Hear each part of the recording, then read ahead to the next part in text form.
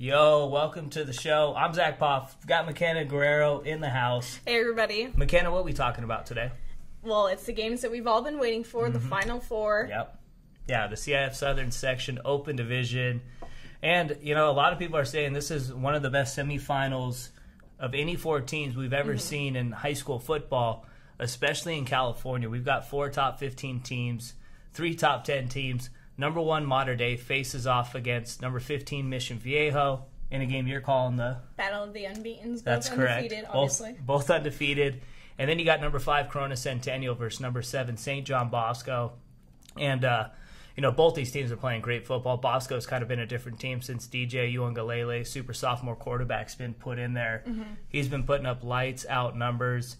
And then, of course, with Centennial, you got Tanner McKee, who's, you know, Centennial's averaged nearly 70 points per game. So it's been pretty impressive. What game do you want to start with first to break down? You know what? I think we need to start with number 1, Mater Dei. Yeah, and, you know, this is a team I believe is, you know, by far the best team in high school football. They're good on all 3 levels, offense, defense, and special teams, especially offensively. You know, offensive line is big time, led by Tommy Brown, an Alabama guy. JT Daniels, I've been saying since before the year, best quarterback in high school football. I think he's kind of proved that this season. He has proven that, and we kind of talked about it earlier. He gets better every single game. Yeah, and, you know, he wears number 18. Peyton Manning was a pretty good guy when it came to game planning and just knowing and loving the game and being one of the smartest guys. And I see a lot of Peyton Manning with JT Daniels because his preparation is maybe the best in all of high school football. And then you look at the guys he gets the rock to. Amon-Ra St. Brown is best combo. Yeah. Oh, yeah. Best wide receiver, quarterback combo in high school football. You know, you got Parks also. You got Nico Remigio. Yeah. Brew McCoy, who's an absolute stud. That guy, only a junior. You can make the case he's, you know, the best junior at the skill position in all of high school football. He's been a big-time playmaker. And as you said, Nico Remigio's been a stud. Jacoby Harper in the backfield along with Streets. I mean, this team offensively is just absolutely loaded. Yeah, like you said, best high school football team in the country. I got to ask you, though, Gorman was really good last year. Yeah. Who would you take, this Mater Dei team or that Gorman team in 2016 with Tate Martell? You know what? I honestly, after watching them play live a couple times, I really would say Mater Dei. Yeah, I would have to agree. You know, that Gorman team was one of the best I've ever seen since I've, you know, been here at MaxPreps for, you know, just over 4 years. But I think this Mater Dei team is just a little bit better. JT Daniels, absolute stud. Tate Martell was big time also. Yeah, defensively, though, that's where I love Mater Dei is they get pressure on the quarterback and they force turnovers. They got a young secondary. They got 2 of the top sophomore quarterbacks led by Darion Green Warren in the secondary. And then, you know, you got Solomon Tuliau-Papu at linebacker. The front 7 is absolutely loaded. You know, they get 5-6 sacks a game. So that's going to be key for Mission Viejo is they got to find a way to give Yellen some time to throw the rock. Elijah Griffin, one of my favorite players in all of California. I've been saying he's the best two-way player in the state. He does it on you know, both sides of the rock. He's going to have a big game. He's going to have to step up like he did during the Poly game. How about that matchup, though? You know, you're going to have him matched up against Amon-Ra St. Brown. That's going to be a big-time matchup. Austin Osborne's going to be a big factor for Mission Viejo.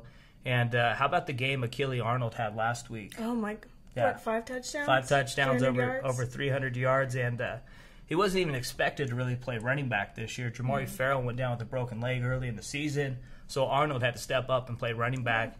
1,000-plus yards later and a big-time playoff performance. He's right there among the best in all of Southern California. Yeah, time to get your pick in, though. Who you taking? Mater Dei. Yeah. Of course. Yeah. You know, I think this way the game's going to play out. I think Mission Viejo is going to keep it close first half. And I think Mater Dei, just depth-wise, a little more than Mission Viejo. And I think as the game progresses, I think that's when Mater Dei is going to kind of take advantage. We saw that last week against Poly. It was 27-13 at half, 28-0 in the second half for Long Beach Poly. So I kind of see that playing. So when's the last time these two played, by the way? I know you did your homework on that. So. It was 2013. Who won that game? Mater Dei. They did. This will be, the 5th matchup, I think, between the two. The 6th meeting since 2004 between the two. Viejo has won 3 of the 5, I believe. Yes. So the last one was in the playoffs that Mater Dei won, though. So we'll see how that plays out. Yeah. They're tied 1-1 in playoff series history since, MaxPreps became a site in 2004. Yeah. But, You also got two legendary head coaches. You know, Bob Johnson's retiring, stepping down after this season. He's been one of the best. You know, he's got over 300 career wins. Bruce Rawlinson, a big-time coach for Mater Dei, too. Matt Minor, Matt Barkley. Oh, yeah, when you talk about the players that Rawlinson's coached, I mean, the list goes on and on. That's another thing with JT Daniels. This guy has more career passing yards than any other Mater Dei quarterback. That is unbelievable. And he's only a junior. So I got Mater Dei too. I'm gonna go. Since you're like the pick master, what's the score or prediction master? Yeah, I'm gonna go 49-21. 4 touchdown game for Mater Dei. Mission Viejo, they could prove me wrong. They got a big time coach in Bob Johnson, so he's gonna have a good game plan. But I think as the game goes on, I like Mater Dei in this one. The other game though, I think is gonna be arguably the best game of the year. These two met last year in the semifinals in the same spot.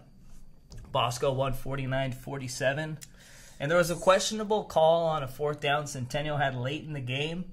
It looked like the running back for Centennial picked up the 1st down. The ref marked it a little short. So, obviously that's last year. Yeah. So, but Centennial's had Bosco on their mind for sure. These two teams have met.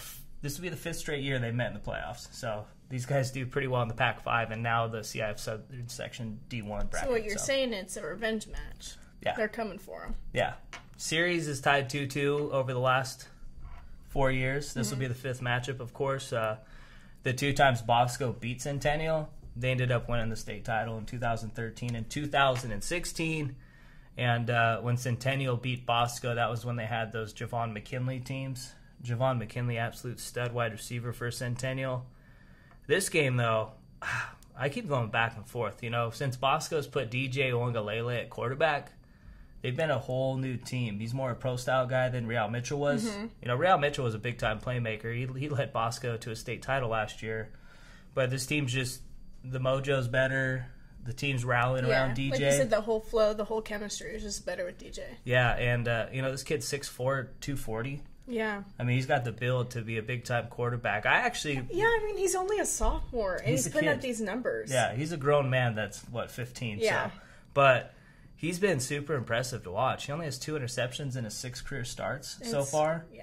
And those 6 career starts have all come in the Trinity League and in the playoffs. So it's not like he's playing some easy opponents. the Trinity League, hands down, best league in the nation. Oh, yeah. Hardest league in the nation. It's the toughest for sure. And, this playoff bracket's also the toughest too. So things don't get any easier for St. John Bosco or Mater Dei when they get to the playoffs.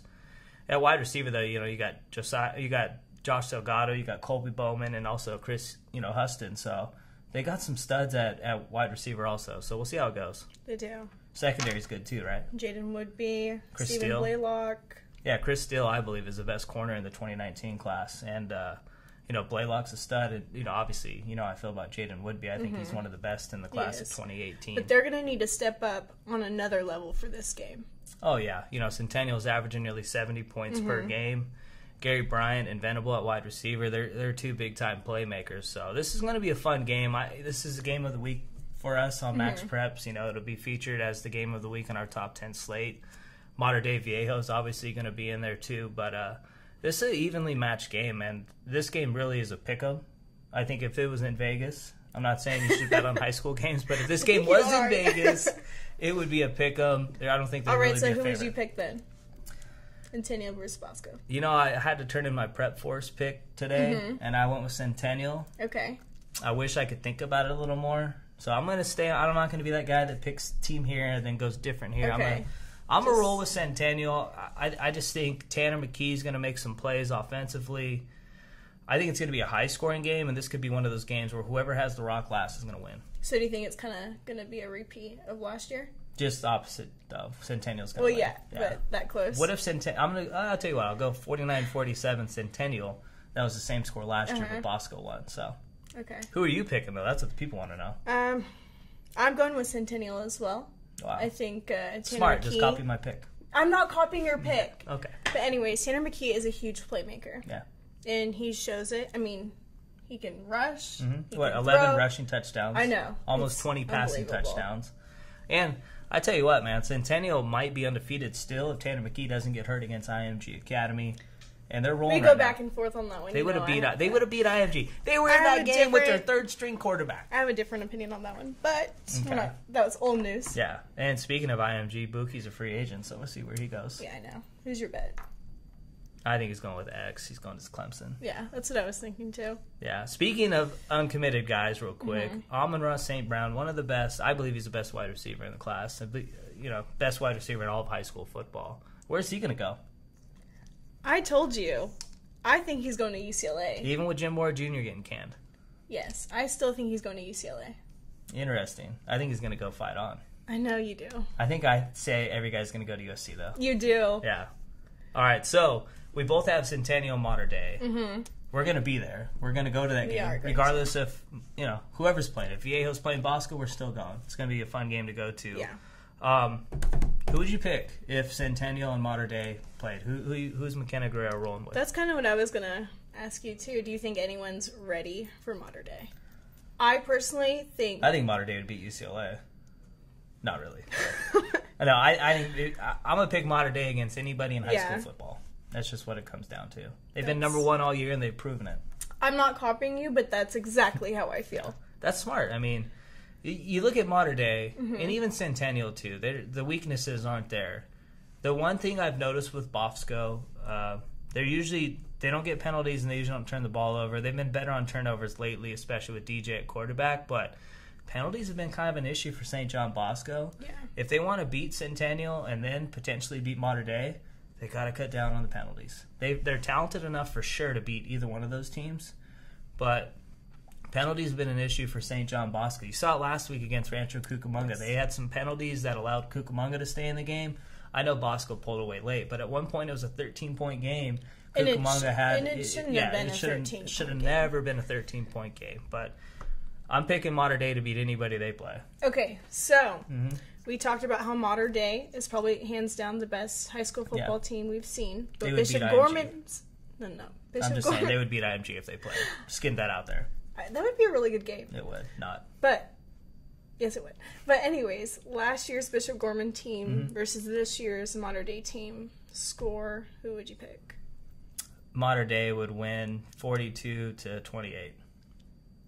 Oh, really? They would. I don't know. This has been the best high school football team I've ever seen since I've been here for 4 years. There's been some good teams. The Allen Eagles with Kyler Murray had some big-time teams. Obviously, the Gorman teams. Katie's had some dominant defense and dominant teams. Even if you go back to 2013 with the Rosen-led Bosco Braves, that was a big-time team. But I think this Mater Dei team is better than all of them. So, no, I totally agree. I mean, before I saw them at Levi Stadium, I was like, okay, obviously they're the number one team in the nation for a reason. But when you actually see them live, it's like incredible. Yeah, I'll tell you one thing, though, is I do believe DJ Uwangalele is going to be better than Josh Rosen. Okay. So that's kind of going out on a limb right there. What about better than JT? Don't put me in that spot. I was, having a talk with someone earlier, and, I'm saying JT and DJ could have a Brady type of Manning rivalry. DJ wears 12, JT wears 18. That's true. So they got the same number thing. We'll see. I mean, obviously, one's a junior, one's a sophomore, so you got the year advantage. But imagine if, JT's at SC and somehow DJ goes to, Bosco guys, a lot of them have gone to UCLA. If he goes to UCLA, you got... I don't know, but he fits that U of O. Yeah, Oregon. Yeah. Yeah, we'll see. He was just there last weekend, right? Yeah, he was. So, he could just go fight on too, More to the team. You want everyone to fight on. That's all the time we got. We both got Mater Dei and Centennial meeting up in the CIF Southern Section D1 Championship game. Anything can happen. Bosco's got a chance. Viejo's got a chance. Get your popcorn ready for that one. That's Myckena Guerrero. I'm Zack Poff here on MaxPreps.com.